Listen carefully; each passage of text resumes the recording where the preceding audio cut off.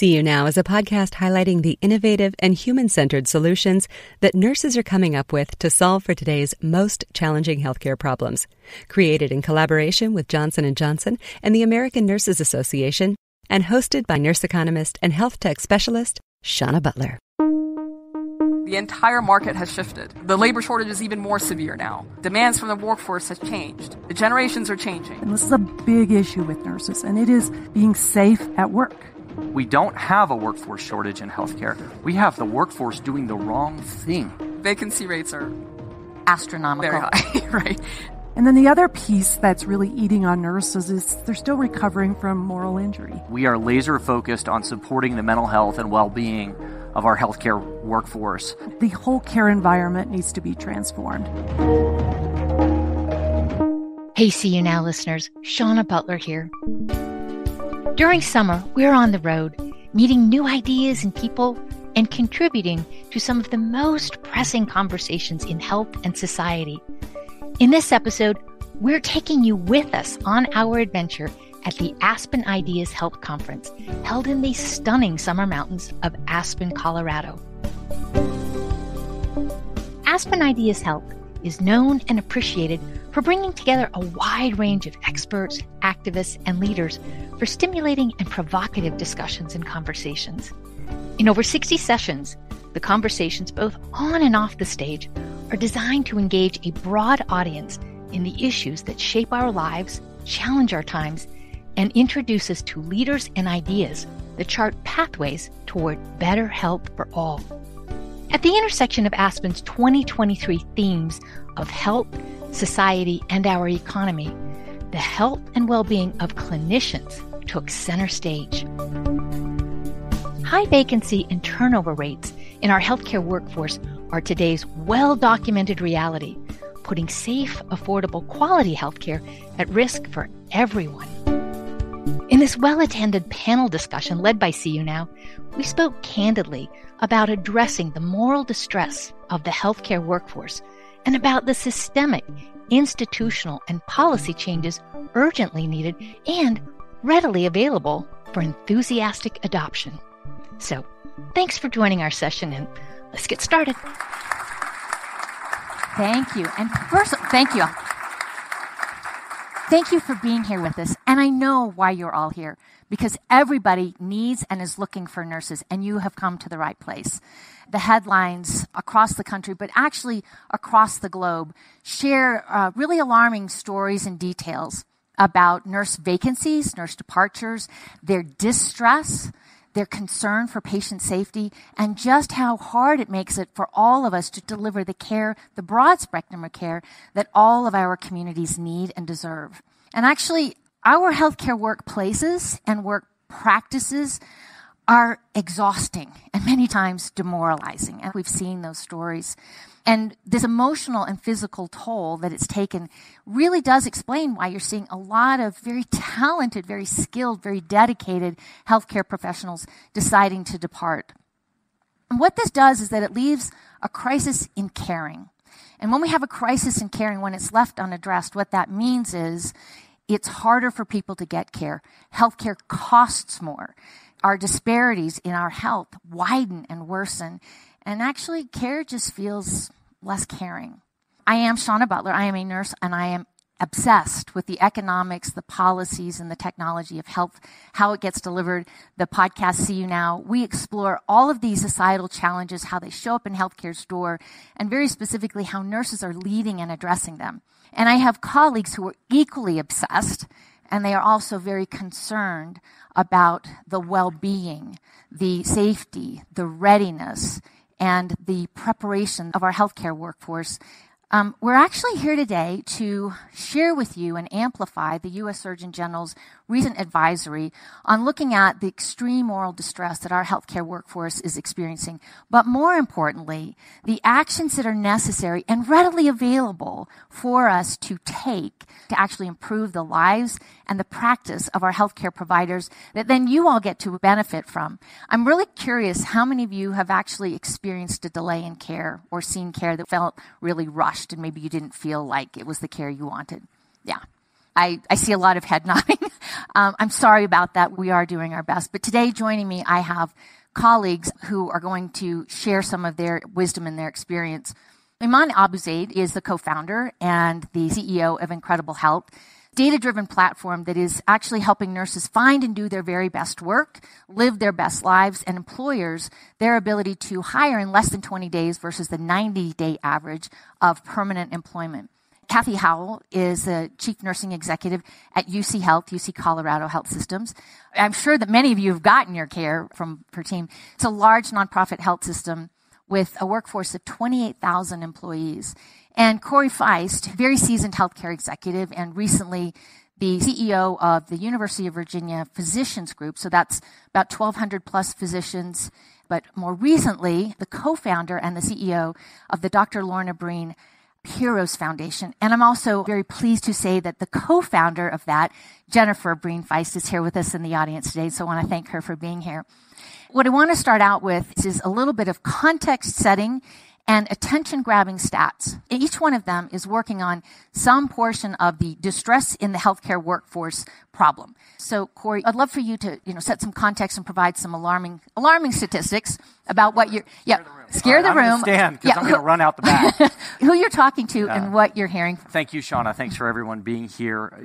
The Dr. Lorna Breen Heroes Foundation was created by my wife Jennifer and I in 2020. And our entire team is laser focused on this issue. We are laser focused on supporting the mental health and well-being of our healthcare workforce.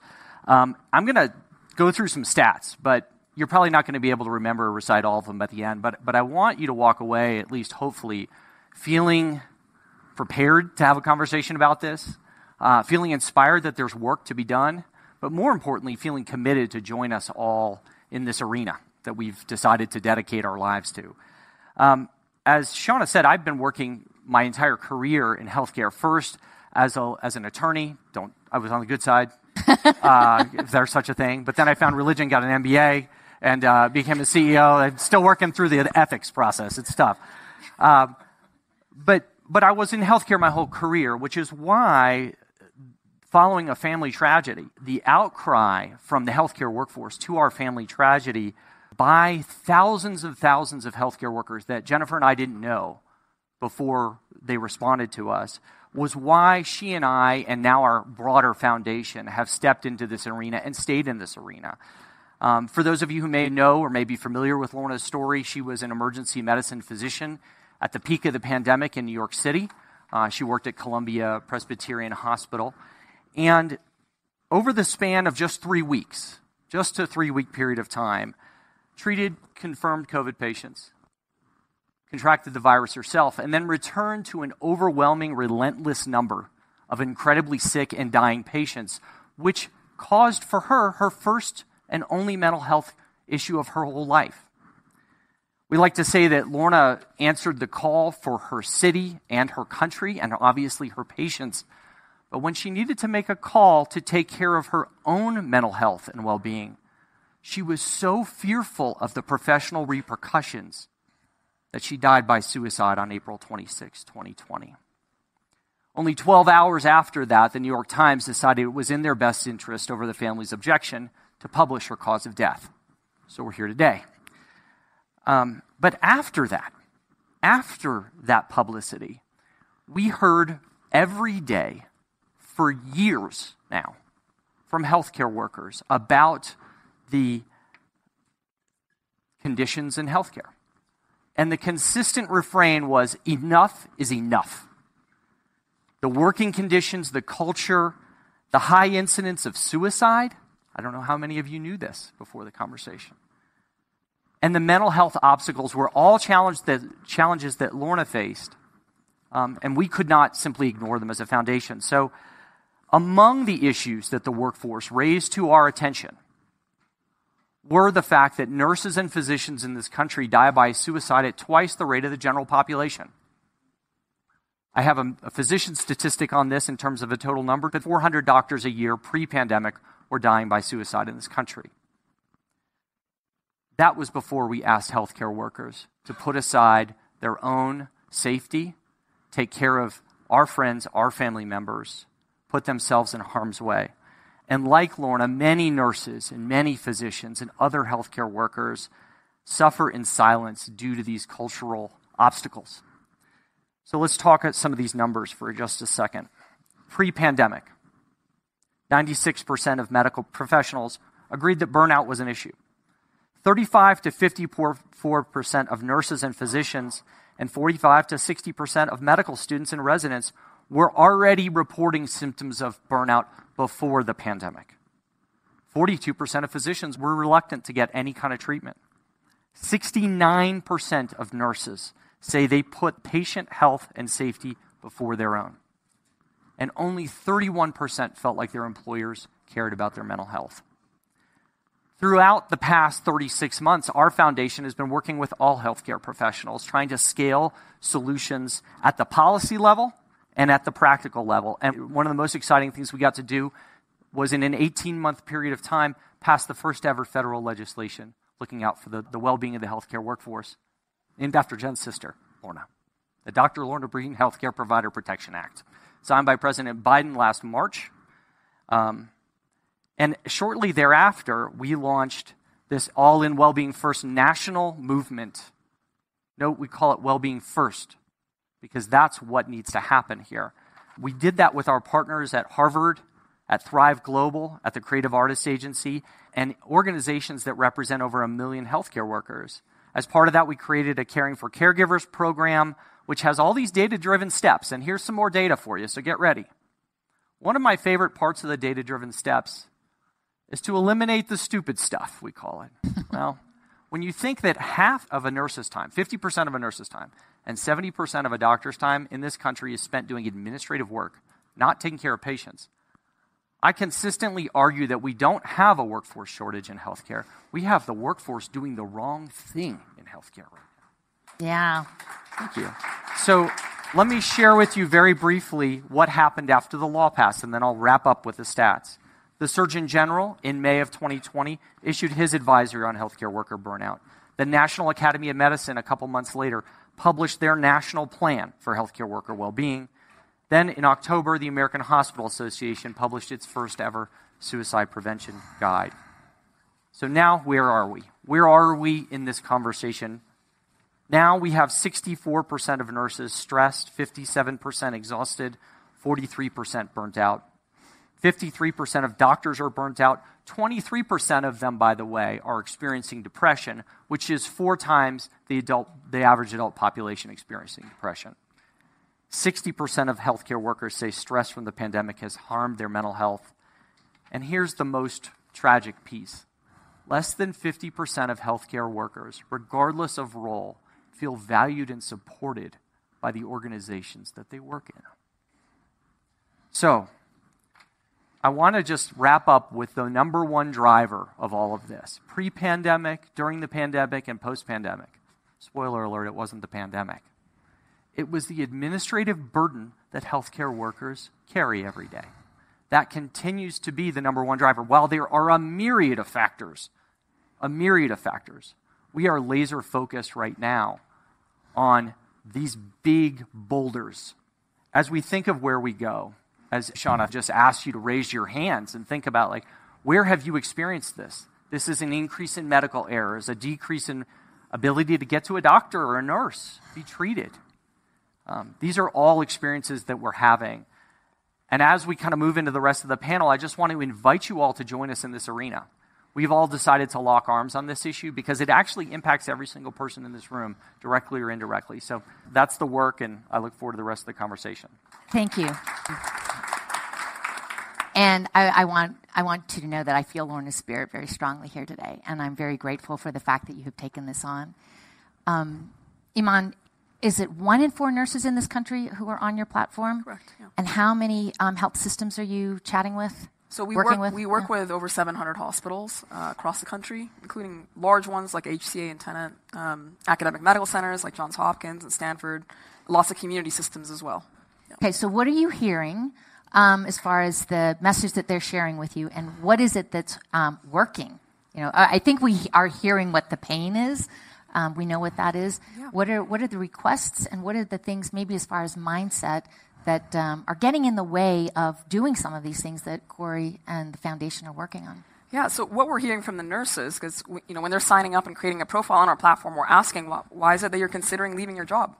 Number one is they're looking for more career advancement opportunities. They want training programs, the ability to cross-train to another specialty, the ability to move into management, the ability to get specialized faster. This is definitely a workforce that is looking to advance their career. The second thing that we are hearing more and more, and it's showing up in our data, is a desire for more flexible scheduling. 80% of nurses want more flexible schedules. They're busy people. They've got kids. They're caring for older family members as well, and they want to be able to fit work into their life. But even though 80% of nurses want more flexible schedules, only 11% of hospitals offer flexible schedules. Another area is, the desire to pursue opportunities all over the country, to relocate, even to reduce their commute time, even in their current city. When you apply the more traditional way to other hospitals and health systems, you usually don't even hear back. Right? You apply to 10, 15 places, you usually do not hear back. And so there's something very broken there. And there is, by the way, right? there are high vacancy rates. You hear this word shortage. Say that again, people don't respond. You've got nurses who are applying for open positions, and they don't hear back. They don't hear back. They don't hear back. And then finally, just, of course, this is table stakes, but compensation, benefits, desire for more of that. Now, look, I do empathize with the other side, right? I empathize with the hospital leaders. You're sitting next to one. I'm sitting next to one, too, I mean, they have a tough job, right? They are running businesses that are very low margin, and, less than 2% margins usually. And these temporary labor costs, many institutions have had to use temporary labor to fill in the gaps, costs 3-4 times more than their permanent labor, and that eats into their bottom line. And so they are under pressure to solve these challenges. And then solving these challenges, though, is not that easy, especially when you have a workforce of 28,000, is that right? And they are dealing with 5 generations in the nursing workforce, right? From the baby boomers all the way down to Gen Z. And guess what? Each generation wants something different. And our data shows that younger nurses, the Gen Z and millennial nurses, they actually have more of a desire for the flexible schedules. They want to get specialized immediately. Right after nursing school, they want to start specializing. The desire to get compensation raises is much more than older nurses.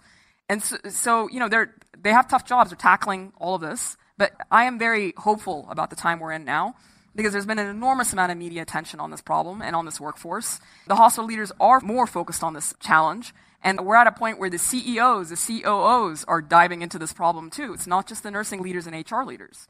And so I am hopeful about the changes that are to come. All right, Kathy, so you're one of these people that Iman is talking yes, about. I am. So on a daily basis, you are immersed in the weight that so many of our healthcare professionals are carrying. You're seeing what is eating at their souls oftentimes.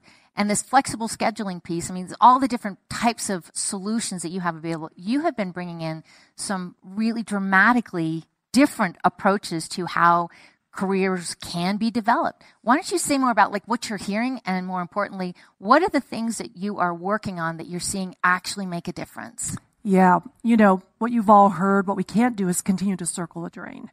And kind of our narrative is we cannot utilize a pre-pandemic approach to how we're dealing. And the whole care environment needs to be transformed.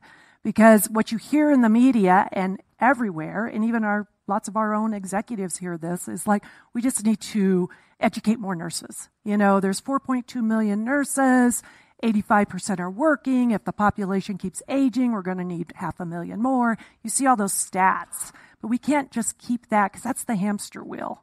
What we've got to do is transform our care environments. The other piece, the 2 things that really, when I think of my team, and we have over 9,300 nurses, is number 1, nurses have had a contract for decades and years with civil society. And that is, we'll care for you no matter what. You enter our doors, we ask no questions. We don't care where you come from, what you have, what your beliefs are. We care for you. And that's our oath we take. But that civil contract has been fractured. It was happening before the pandemic. The pandemic just amplified it. And this is a big issue with nurses, and it is being safe at work. 1 in 4 nurses have been assaulted in their career. Over 75% of the assaults that happen in work environments happen in healthcare. And there's so much incivility.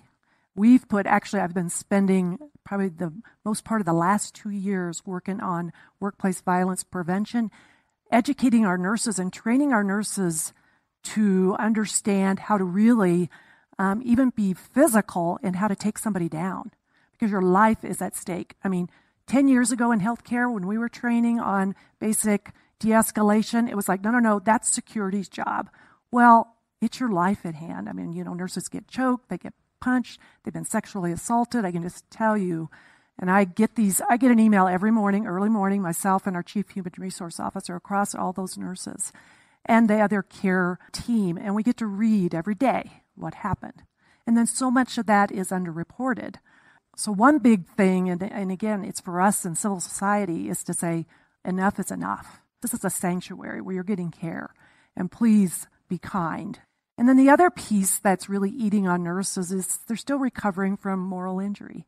I'm lucky to work for a health system that we have a chief wellness officer who is a physician. It is her academic interest. I work with Liz all the time and the nurses, and we put in a lot to support our teams. And I'll tell you what, we put in a call line in, I think it was 2020, 24/7. It is a licensed therapist on that line, 3 a.m. We don't ask questions. You got an issue, you call them. And I'll tell you what, I think that has been a lifesaver for all of my nurses. And we're having conversations that we didn't have pre-pandemic about how you deal with your mental health. It's starting to become more of our normal conversation, which is really healthy. And then also, we are each other's keeper. If you see me getting, I'm going down the drain, please help out. And there's a number to call, because pre-pandemic, we didn't have this. It was like, we had an EAP, we had lots of doctors around, a psychiatrist to call. But it was like there was nothing instantaneously that you could call to get somebody immediate support. So those are kind of the big issues out there that I'm dealing with our teams. And as you say, I see a lot of healing happening. But when you think about this globally across the country, we need every single health system to really be focused on this. And the board of directors is a great place to start. If any of you are on boards, board of directors, demand it. Ask about what you're doing for the mental health of your teams, because that will help drive differences. So, Iman, you had mentioned that one of the 4 major requests that all nurses have, flexible scheduling. So first of all, I'm not sure how many people know what scheduling looks like when we're talking about this. Kathy, you're in the best position to speak to what does scheduling look like. And more importantly, you guys are doing some really fun, interesting, exciting things. They're dramatically shifting how people experience their careers. And one of the things, too, that I've had many nurses share with me is that, and particularly our younger nurses have said, I hear your generation. I don't want to go for this work-life balance. I am looking for life-work boundaries. Mm-hmm. And kudos to them for teaching me that. And so I'm passing that all along to you. But why don't you speak to what these schedules look like and what you guys are doing? Yeah, a typical schedule, I'll just talk about a hospital nurse, is 3 12-hour shifts a week. Have some time off. They work every third weekend. Wait a minute. 3 12-hour shifts does not equal time off, but go ahead. Yeah, right. That's the normal schedule. What we did is last year we sent out a survey because we are modernizing our benefits globally for all 28,000. And of course, flexibility came up to be number 1 for everyone. So we wanted to do a deep dive into our nursing team. So we sent to all of our direct care nurses, 7,200 of them, to say, what does that really mean? You've got this, you've got this, you've got this. And really what came back to us is, I want to have more extended time off. I want to take off when I need to take off. And so we just launched in the middle of May a program where nurses can work 3 months and take a month off. Work 3 months, take a month off. We'll see how that goes. We also put into place what I call Match.com for nurses. It's called RN Match. And so I'm a nurse. I've been working neurology for 4 years, and it's like, gosh, I really would like to try emergency medicine. But I don't know if I really want to leave totally. How can I do both? So we have a matching program, competency-based, so that they can do part of their hours in neurology and the other ones in emergency medicine. And that's been real satisfying. But I have to tell you, you have to have lots of these. That's not enough. We have a lot of fellowships and career mobility programs. I've tasked my team this year is like, I need an app. So if there's any producers out there or app builders out there, we need an app, a mobility app, that we can put in all of our programs online. I say, you know how it is when you're planning your financial life? It's like, if I save $25 for 100 years, I can retire. We need those apps that our teams have to know what's available to do, because there's lots of opportunities for mobility. But, I know them and my leaders know them, but does every frontline nurse know them?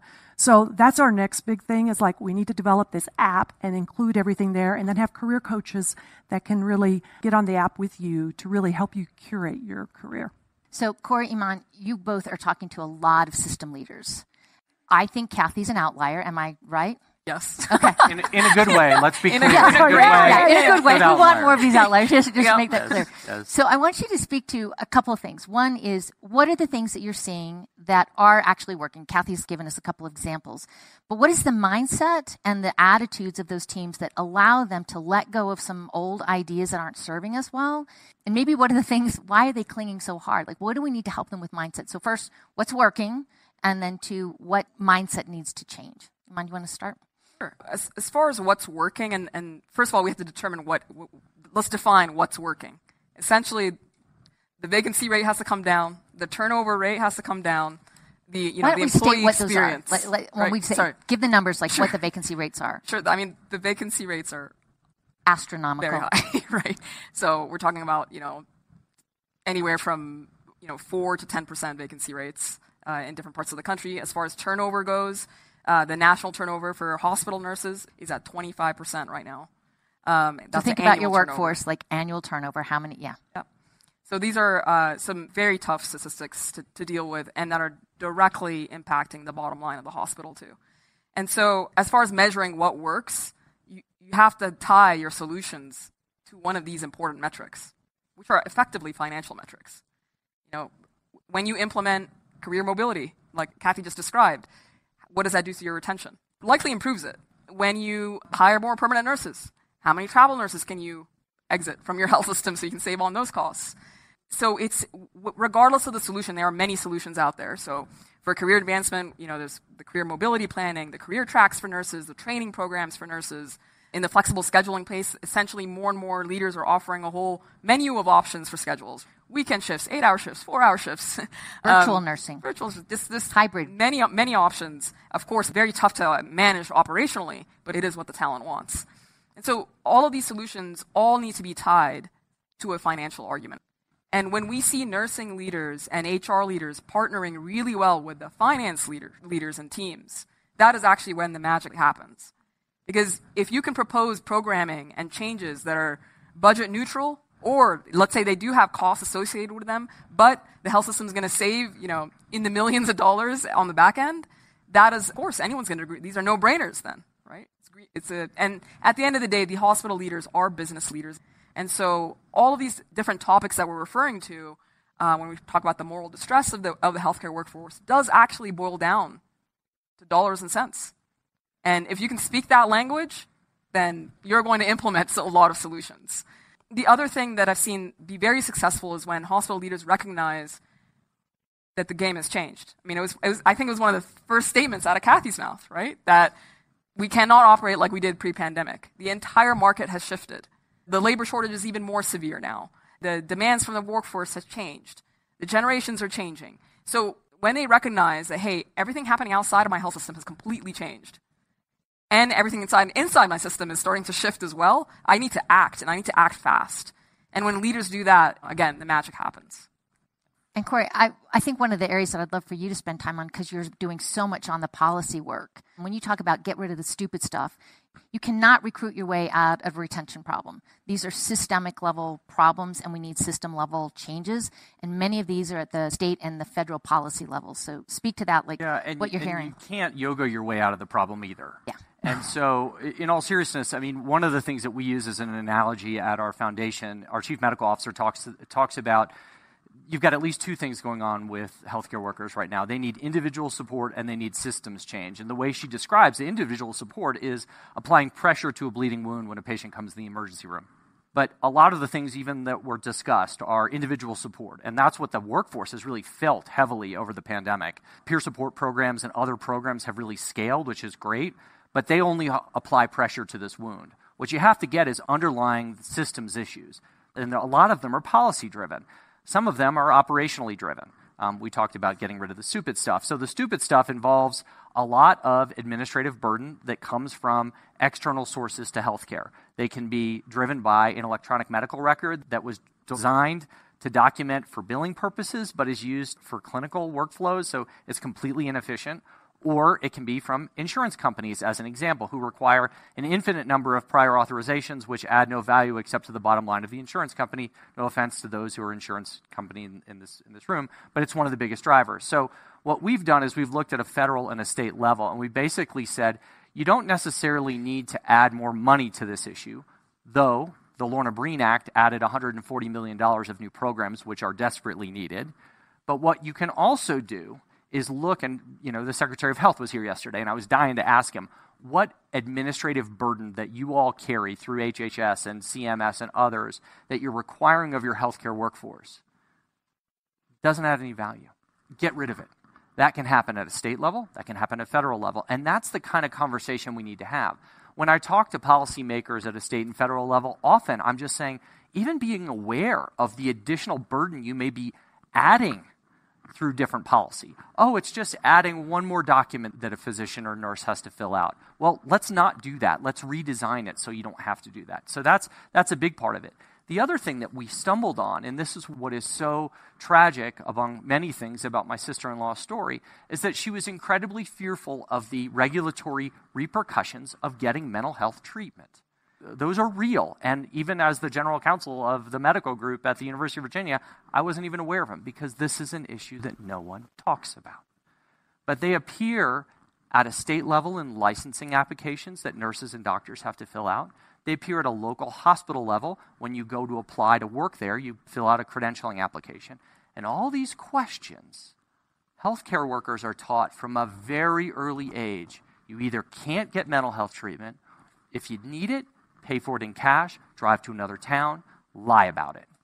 And so what we've done in our foundation is we've actually established a toolkit. Wait for it, it's 3 steps. It's really basic.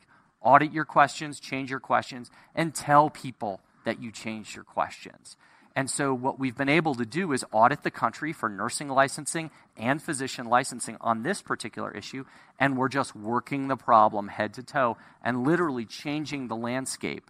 I don't know if I could add a quick story I got overnight. I got an email from a clinician in Oregon. Yesterday, or 2 days ago, we changed the licensing laws in Oregon.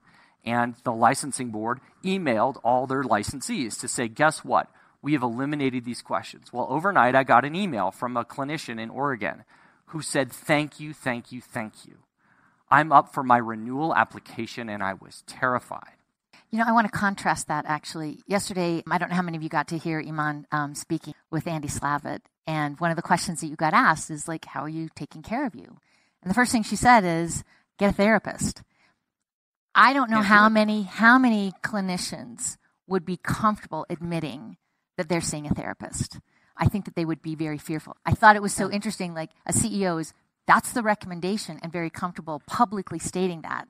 And I still think that there's a long way that we have to go for most of our clinicians to say, I'm receiving therapy or I'm on medication. And Shawna, I would just punctuate that by saying this is an issue that is new to many, even if they sit on licensing boards or they sit on the policy groups looking at these questions. We haven't looked at these questions in decades. I'm like, well, that's the problem. They all violate the Americans with Disabilities Act. Yeah. Use our toolkit. It's free, and change your stuff. So it's usually it's usually met with open arms. But what we didn't realize, even as healthcare leaders, because I have multiple degrees, but not an RN or an MD, I never walked that line. I didn't know how early and often the message is given that there are some opaque consequences to you taking care of yourself, whether it be mental health treatment or just taking a break. Yeah. It's a sign of strength to be burned out in the past. It is, and I think Lorna's story really epitomizes that, because it wasn't the licensing laws that were preventing her from seeking care. It was the social pressures that you don't want to let your colleagues down. You wouldn't want to let other people know, because then there's this question, can we trust you? So all of this needs to change, and all of you have mentioned statistics and metrics. So 2 things that I want you to address here. what are the really important metrics that we should be measuring and sharing broadly so that people know how to assess the health and the well-being of their workforce, therefore their health systems, and what's the lowest hanging fruit for these types of changes so that we can see rapid change in those metrics of the health of our workforce. Maybe I'll start Kathy, with that. And of course, you look at your retention rates. And you also look at, and what we look at is there's a concept called PRN. It's like a per diem. Like people maybe were in a full-time position.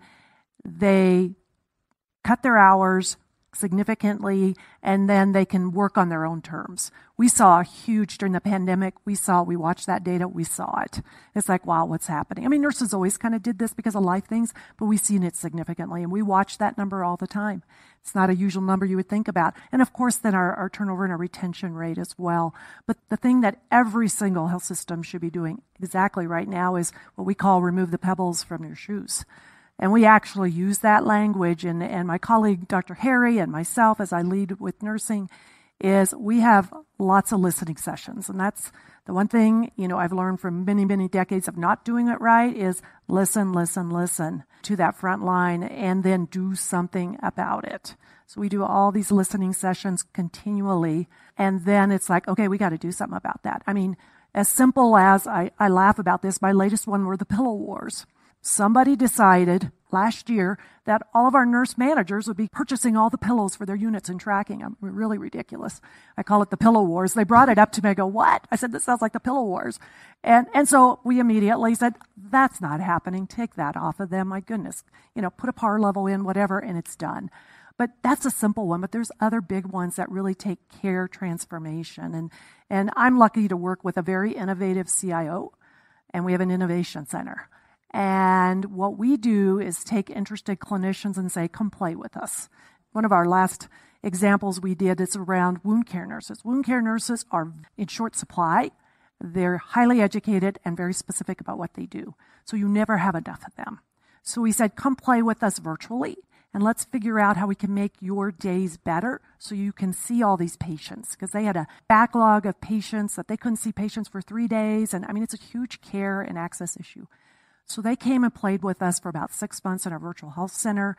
They were able to develop some real specific algorithms based on data through the EMR, and were able to see 40% more patients because they have one of the nurses that's virtual every day doing all prevention rounds, and then the other nurses that are on the units can really take care of those patients that really need lots of hands-on care. So they increased their productivity by 40%. Well, of course, that's great for a CFO to hear.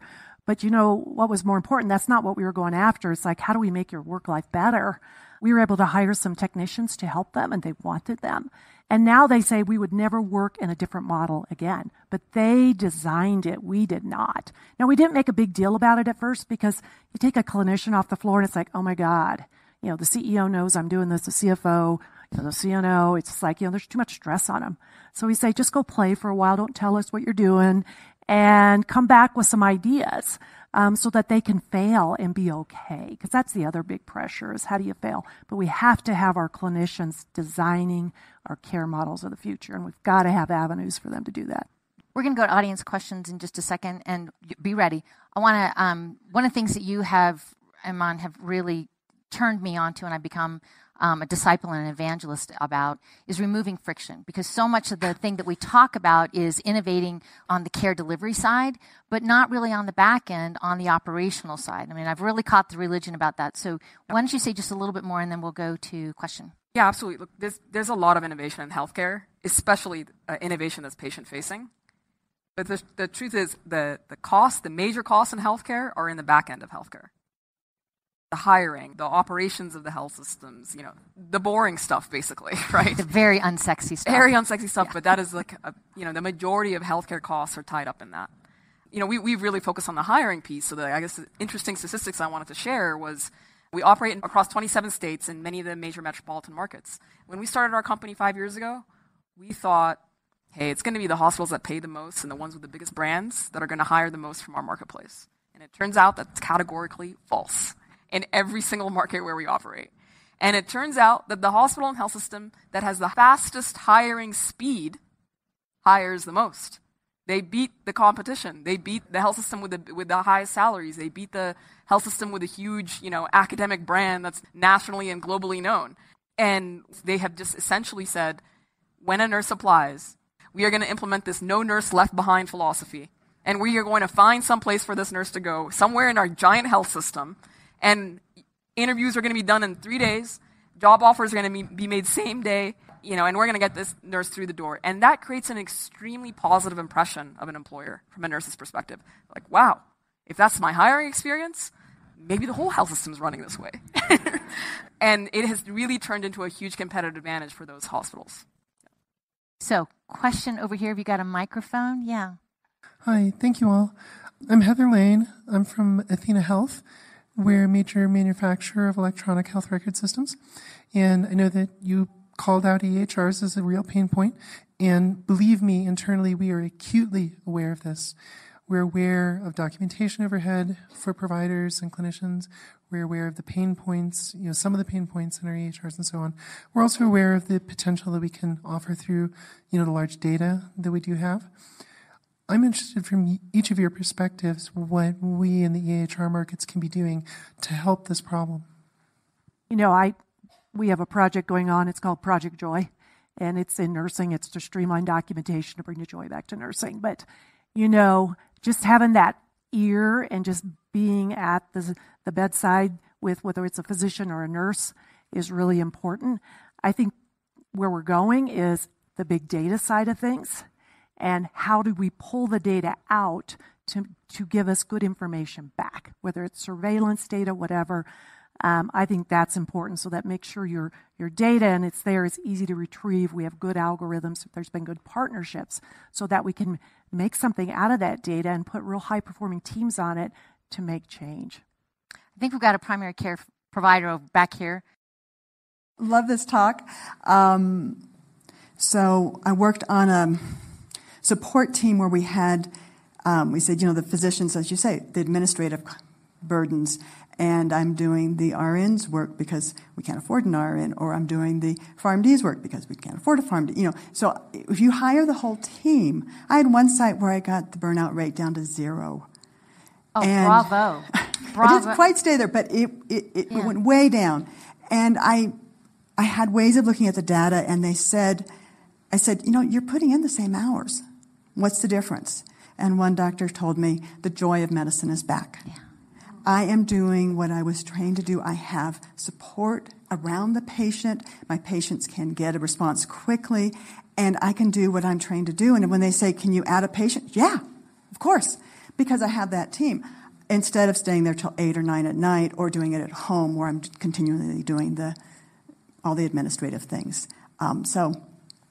It's more of a statement, but just kind of also, where are we going with the alignment? I just joined Primary Care Collaborative, which is really trying to look at that alignment. The alignment would be another panel. Oh, okay, sorry.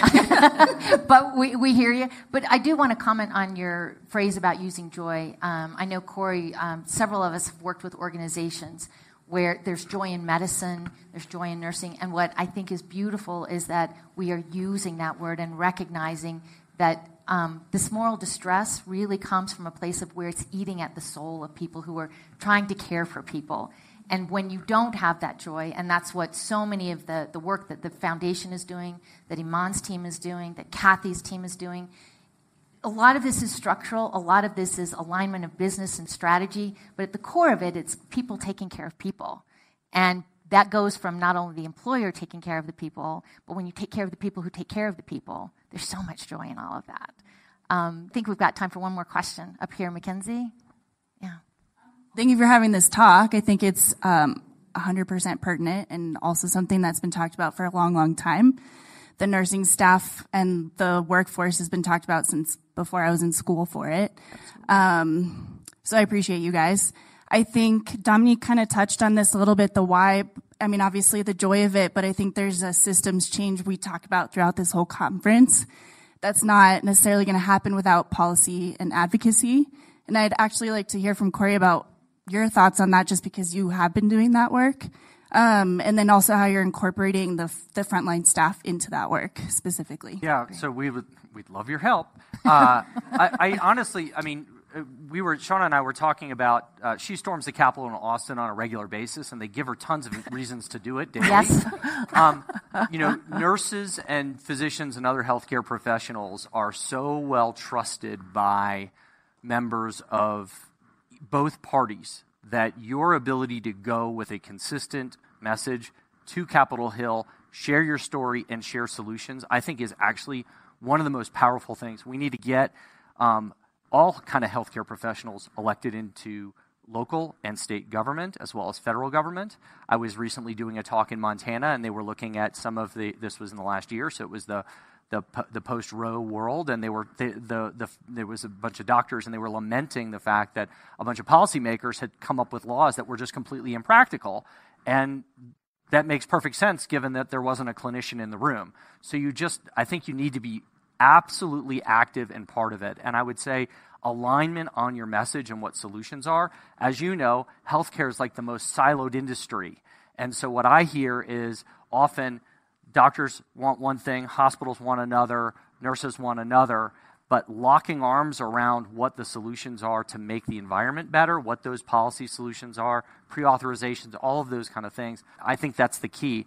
And I will tell you, when we got our federal law passed in 18 months, it usually takes about a decade to do that, but we did it because we brought your stories with us.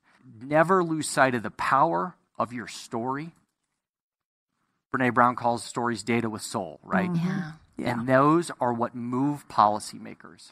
So I'd love to talk to you after this, too. Yeah. And that is such a great plug for all of you to subscribe to the See You Now podcast so and hear all of their stories. Now you have an image. Now you know what the voice really looks like. We've shared a lot of data and some really great stories. What I want to leave you with is that people who are on all levels of healthcare, it's not just front lines, it's all levels, they are carrying a lot of stress, a lot of distress, a lot of burden oftentimes. But the number one reason why they stay for their colleagues. And that is this real power of bringing the joy back to the work that we do. We shared with you some very jolting statistics. We want to, because when you feel things, you will be motivated to act and motivated to take on these incredible, easy to implement solutions. Actually, they're not that hard. It's more the mindset. And it's when we have these conversations and we share the stories and we have the evidence and the data to back it up. That's where the movement really happens. So I just wanted to leave you with that and thank this incredible group of folks. Yeah. Corey Feist, Iman Abuzeid, and Kathy Howell. Corey, Iman, and Kathy joined us live on stage at Aspen Ideas Help, where, with great candor, urgency, and optimism, they shared the necessary actions that are readily available to confront and address the distress and moral injury our healthcare workforce is experiencing. To watch this and all the Aspen Ideas Help sessions, visit seeyounowpodcast.com for links to the videos. And next summer, make plans to join us live in Aspen to take it all in and add your insights and ideas to Aspen Ideas Help. This forthright conversation, along with the U.S. Surgeon General's advisory on building a thriving health workforce, is loaded with evidence, recommendations, and resources, and reveals how urgently action is needed to, as Kathy reveals, transform the whole care environment so clinicians and the patients they care for can thrive.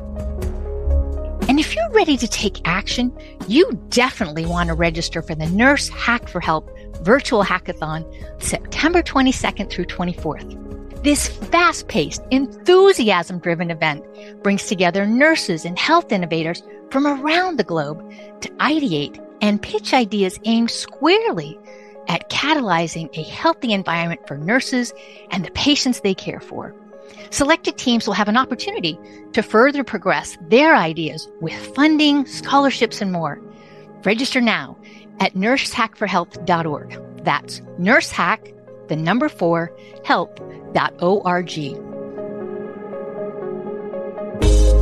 Piling on to the theme of catalyzing healthy work environments at the system and policy level, coming up in our next episode, We're excited to introduce you to our friends at Radio Advisory Podcast for even more great insights on what works to make work better. From Advisory Board, we're bringing you a radio advisory. Sometimes we get very connected to the work that we've created in the past, and we do not sunset things well. This leadership style that we are implementing is, completely moving away from command and control towards unleashing and inspiring people to say, you come up with ideas. Our job is to knock the barriers down to put those ideas into place. Hearing it is one thing. How we go out and demonstrate it is something else. Go start talking to your nurses or get an executive team to say, what are your own policies that are burdensome and the burden exceeds the benefits?